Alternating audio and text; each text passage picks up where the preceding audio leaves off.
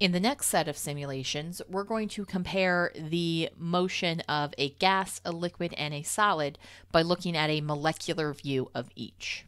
So here up on the screen, I have the molecular view of a gas. So notice these gray dotted lines. I'll turn them on and turn them off. Those are showing the attractive forces between these molecules of gas. So we call these intermolecular forces, and these are the attractive forces that hold together a substance. So I'm going to go ahead and trace a random atom here.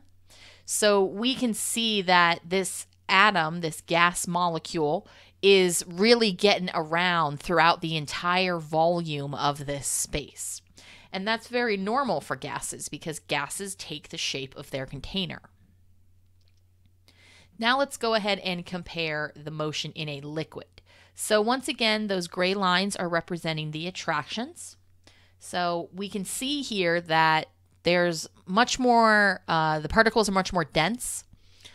If I trace a random particle, we see that that particle doesn't have as much freedom of motion.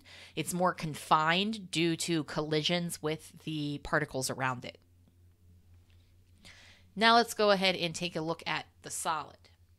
So it's a little hard to see in the simulation, but there are lots of dotted lines between all of these particles. I'm turning them on and off right now so you can see them.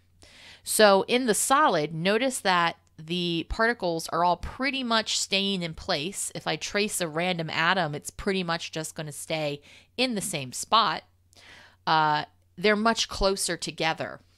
We also have them not taking up the entire available space. They're not taking up the total available volume.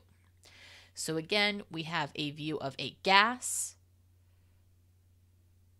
a liquid,